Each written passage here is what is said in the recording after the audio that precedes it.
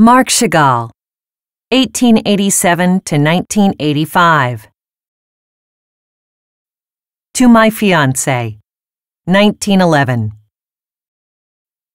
In 1910, the young Russian artist Marc Chagall traveled to Paris, but his deep connection with his homeland initially hindered his efforts to settle in the sophisticated Western European city. However, he soon discovered the old masters in the Louvre and the art of his French contemporaries in salons and galleries.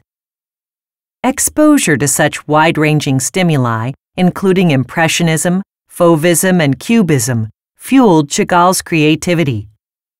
These influences are also evident in this painting from 1911, which is probably the earliest in a series of large-scale fantastical compositions painted by Chagall during his sojourn in Paris. The central motif of the picture is a large figure in a red coat.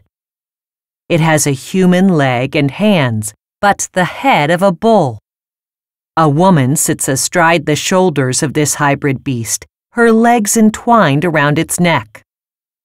She is wearing a headscarf, and her arm can be seen on the right-hand side of the image.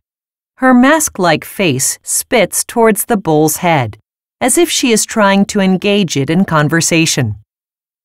The two figures fill almost the entire picture, except for a hint of night sky from a window in the top left corner and an oil lamp in the bottom right corner, similar to the one that Chagall had in his studio in La Ruche, an artist's residence.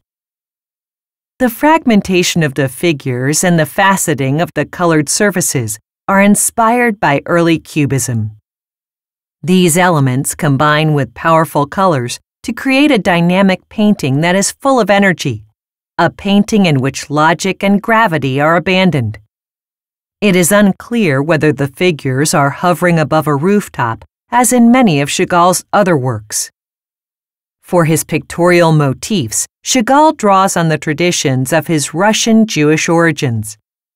He met his future wife Bella in his hometown of Vitebsk 2 years before he painted this picture.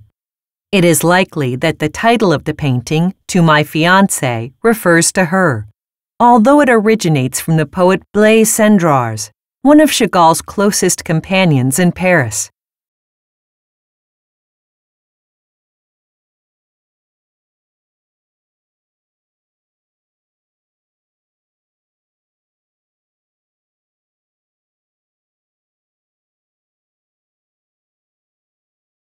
Visit the Museum of Fine Arts Bern and see the original works, and download the free app Museum Bern from the App Store.